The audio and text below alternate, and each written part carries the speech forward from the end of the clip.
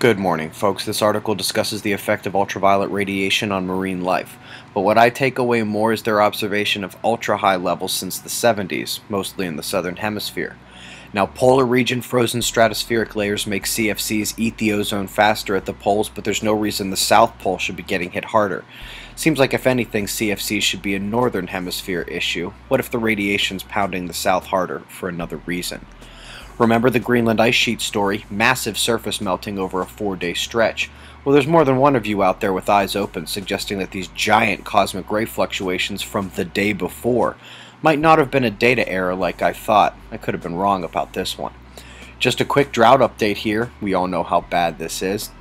As always, check Torcon around lunchtime to see if severe weather's coming your way. It was dead on yesterday as wild weather hit Pennsylvania and New York the hardest after it was spawned over Indiana and Ohio. It's another case of pop-up thunderstorms that the experts are blaming on evaporation.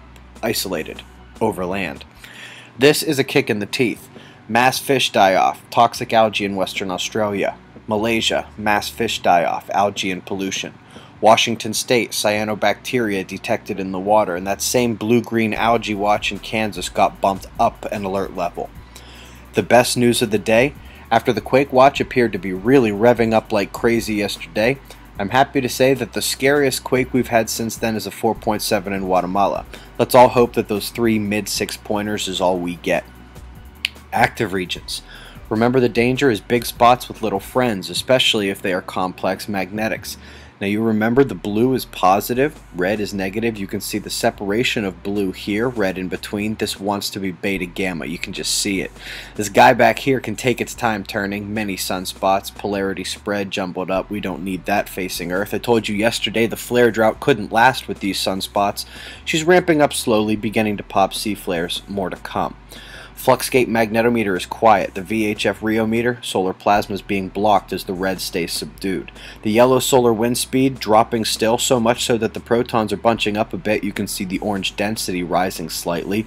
Same thing here on SOHO's data. Velocity on top going down, particle levels slightly elevated at the end.